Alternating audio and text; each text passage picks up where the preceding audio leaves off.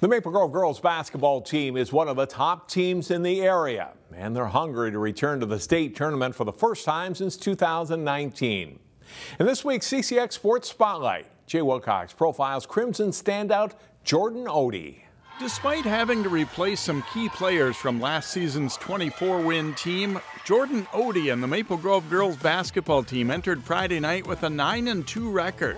Honestly, I'm not surprised. I knew we had it in us. I'm honestly just taking it one game at a time, so I didn't really think ahead too much. But I knew we had it in us, and I know we're going to have hopefully a big run here and then in sections and then even in state. Ode's still a junior, but it's her 4th year as a varsity regular for the Crimson. She's highly respected and liked within the program. She's so fun to have as a teammate. She came up with me her 8th grade year, my freshman year, so we've been playing together for so long. She's a really fun person to play with, good at creating her shots and creating shots for others, so it's super fun to play with her. Jordan's an amazing player. She's a great teammate, she's a great leader. She's the first kid into the gym, she's the last kid out of the gym. She works hard, she wins every single sprint we run, she wins it. Nobody's going to ever question Jordan Ode's work ethic, and as a coach, that's all you can ask for. Ode's averaging just over 20 points per game. She's a key scorer for the Crimson, but is having a good overall season beyond just point totals. I feel great about it. It's mostly all because of my teammates, just because of the work we've put in the off-season and in the summer. We have so many threats offensively, so it makes it easy for me to get my baskets, as well as kick to open shooters.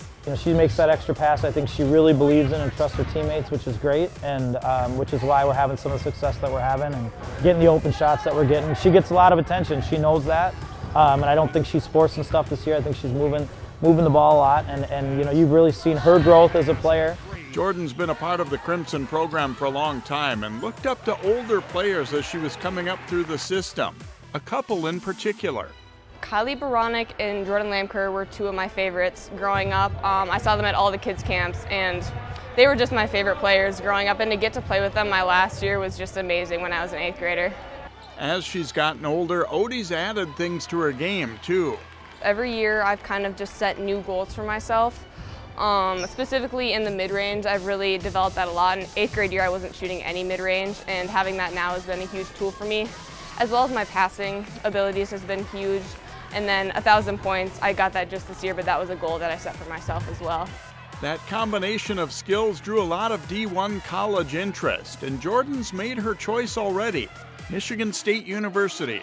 So they were actually one of the last schools to recruit me, and as soon as I talked to Coach Cameron, was the first coach that I talked to. She's an assistant, and I loved her. And then getting a chance to talk to Coach Freilich, it was amazing. They were at all my AAU games. She was front row at every single one, and I just knew I wanted to go there. She still has another season and a half of high school ball to add to her list of accomplishments.